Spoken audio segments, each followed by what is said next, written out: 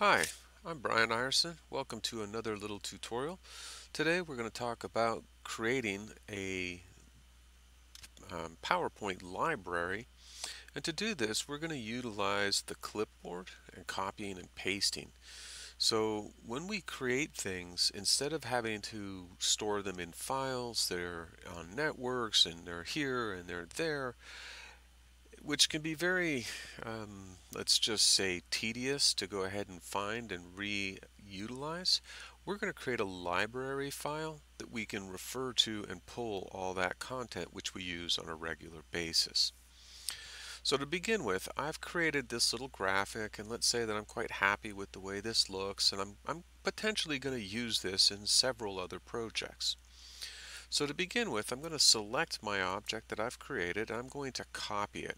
But before I do that, I want to come up onto the Home tab.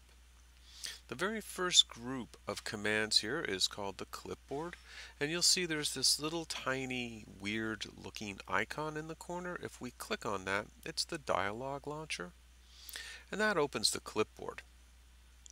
Now, most of us, when we open this up, our first and only reaction is to close it because we don't understand what it's for. Well, let's click on this again. We're going to have this open.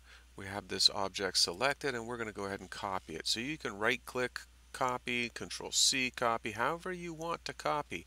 And you can see you're going to now have that copy right there. You can store up to 24 different copies inside of the clipboard. So if I copy the text, and I'm just going to do a quick Control C on that, you can see that I now have the text also. Alright, now here's where the magic begins. We're going to switch over to the View tab, and in the window group of commands you will see a switch window, and I'm going to switch to another file that I'm currently building for my library. So you can see here I have a slide that has doors and windows in case I do any architectural drawings, some trees and a little forest section there again in case I do some architectural drawings. I have one which is just logos, and I have another one which is just images that I use on a regular basis. So let's say that I'm going to come to my images. Not my images, sorry, but my logos. Back to the Home tab. Back to the Clipboard group. I'm going to click and expand that clipboard. I'm going to locate the object I want. I'm going to click on it and paste it in there. Now I know that this is going to be a little bit odd size because this is a text box, so I'm going to just highlight my text, change the size down to something a little bit more reasonable, scale this so that I can kind of recreate the same look and feel that I had before, and then I can just move this and add it as another object. When I'm done copying all these things, I'm going to go ahead and I'm going to clear that clipboard, and then I can close it out of the way.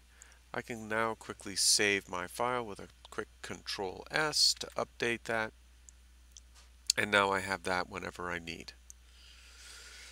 So our next tutorial, we're going to talk about how you're going to build this library and utilize it. Alright, so until then, take care. Once again, have a wonderful afternoon or day. If you like what we're presenting, please go ahead and subscribe to us, follow us, and we'll be presenting videos every week. So stay tuned for next week's video.